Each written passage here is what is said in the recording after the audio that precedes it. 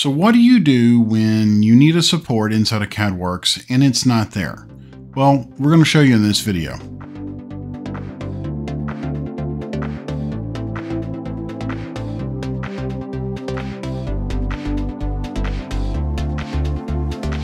Welcome back to the channel, and like the intro said, in this video we're going to show you how to add supports into your model.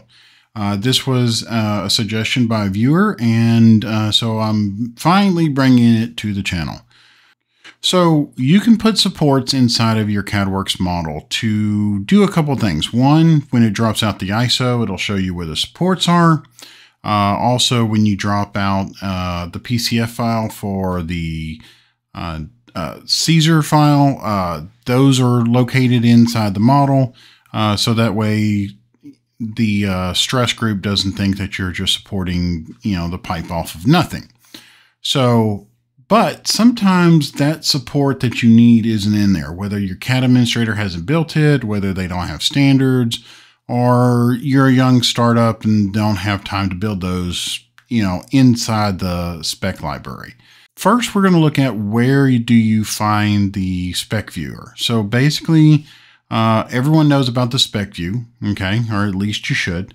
And again, we're on 2023, so this interface might look a little bit different, but the commands are still there in older versions of CADWorx. So if you go to in 22 and 23 and 24, for example, you'll hit this button right here, this pipe support modeler. So we're going to click on that. And then that will bring up this dialog. Now this looks very old, from very similar to older versions of CADWorx. They have not updated that in the new user interface yet.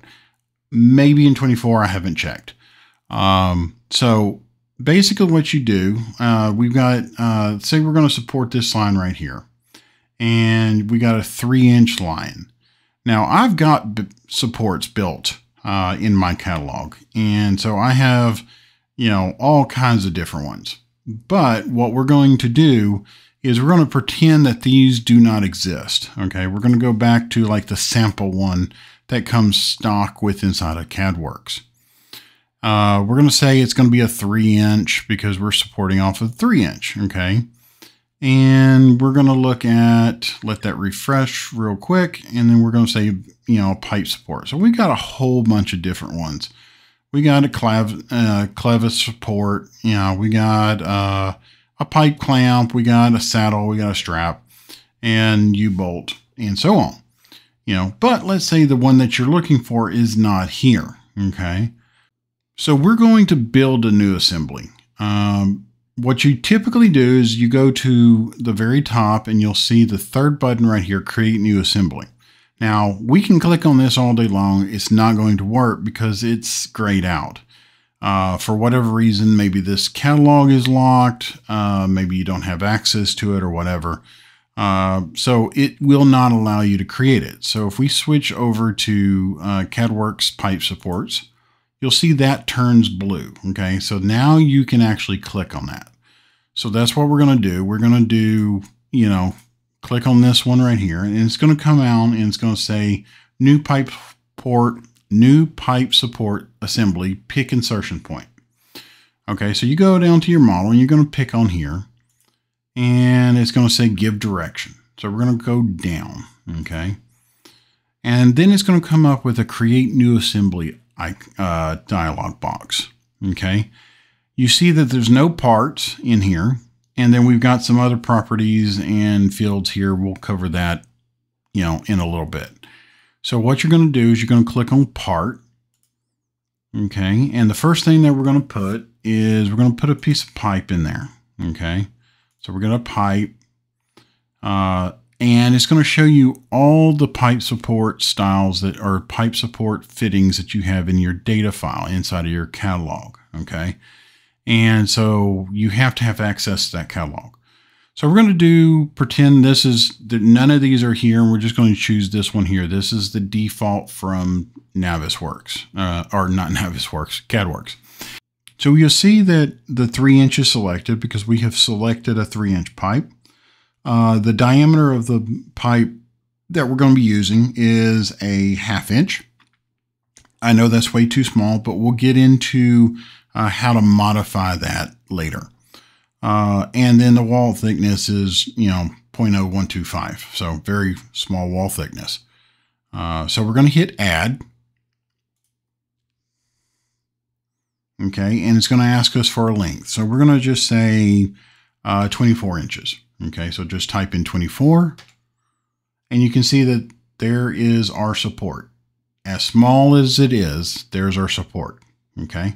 But we're not done. Let's say we want to have a base support. Say we want to have a plate on there. So what you do is you click on the icon right here. We're going to pull that down and we're going to say plate. And we're going to go down to just plate support. Again, we're going to pretend that this is out of the box. Here's our plates. And you can see that our thickness of our plate is 1/2 inch. Our length is 5 inch and our width is 9 inches. So we're going to hit enter, or we're going to hit add. Okay. And so there is our support. Okay. So we got a pipe right here and it's connecting to a plate. And then we're going to hit close. Okay. And so now you can see in the parts assembly, we've got pipe I and plate I, and we're going to give it a group name. We're going to put this under, base supports. We're going to give it a name. We're going to just say this is BS-111. Right now we're going to say it's 3 inch. Okay. Because that's all we're doing. Translational. Okay, this is again for Caesar. You can choose between translational, an anchor, spring hanger, rotational, snubber, and guide. Depending on what type of support you're building, this is the type you would do for Caesar 2. The other options here, you got insulation options, increase support size if components insulated. This is very, beneficial for, let's say, U-bolts or shoes if you need a longer shoe, because it is in insulation, though I don't know why you would put on a shoe if you're not on insulation. Well, you could have some other reasons, but let's not go into there. Bill of material, this is your sort order, where it'll fall in the bill of material. What type? Is it a fabrication? Is it erection? Is it miscellaneous? Whatever you want to put. Isogen, okay, your identifier. You can probably leave this blank for the identifier because it knows it's a support. But here's your default supports S keys. So this one here, we're going to put a duck, okay? And when you put a duck, it automatically comes in with the identifier. So you don't have to fill that out. Any kind of message you want in here, kind of message box that you want, none, square, whatever. What kind of message you want to put in here, so if you want to say, hey, this is a BS11 and it shows up on the ISO, that's what you'll see. Any kind of detailed sketch. We haven't covered that in this channel, how to do a detailed sketch on an ISO, but we will in a later video. So if you have a detailed sketch, you can put that right there. Description. So we're going to come down. Here's your long description, your short description, a tag if you need one. So if you want, the tag to be BS111, and we want to say, hey, this is, BS-111, or, let's say base support, CC, standard, BS-111. Okay. And that's what would come out on the ISO. That's what would come out on the bill of material. Short description, you can put anything you want. Just say base support. Okay. Any kind of notes or anything you want to put on there. Part number if you need to. And then you have help, cancel, save to library, or save to model. Okay, so if we do actually save to library, okay, do you want to save? Yes. Okay. And then we go over to a base support. You can see there's BS11. Now, if we had selected save to model, it wouldn't have saved it to the catalog or the spec. It would actually save it to the model itself. And so, but since we saved it to the catalog or saved it to the spec, then we can use this multiple times. Now, if you did save it to the catalog, you could save that and use it over and over again as long as nothing changed. So when we do place it into the spec view or into the model, it asks us for for negative length. And the reason it's asking us for a negative length is it allows you to make that change on the screen. If you put a hard number in here, it will always hold that hard number. And so we're going to hit OK. And you can see, and it's asking us where we want to put it. We're going to put it right here. And then there is our base support. And you can see we can make it any length we want to. So if we wanted to make this 36 inches, we can. We hit 36, enter, and we got a very long, skinny support. Okay.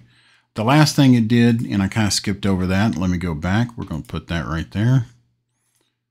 Okay. We're going to leave that there. We're going to, put that support right there, come down.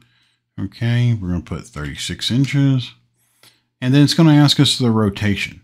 If this is a square plate, it really wouldn't matter. But if it's a, rectangle plate, like it is now, it would, I guess it would matter depending on how much space you have. So you can see if I rotate around, that plate rotates. And so you can position it where you need to. So we're going to put it right there. And now it turns it yellow, or turns it white. I don't know why I said yellow. I hope this video helps you be able to build supports, or at least have a better understanding on how to do it. If you have any questions, comments, please let me know. Remember to like, share, and subscribe. And if there's something you'd like to see in the future, please let me know, and I'll try to get in as fast as I possibly can.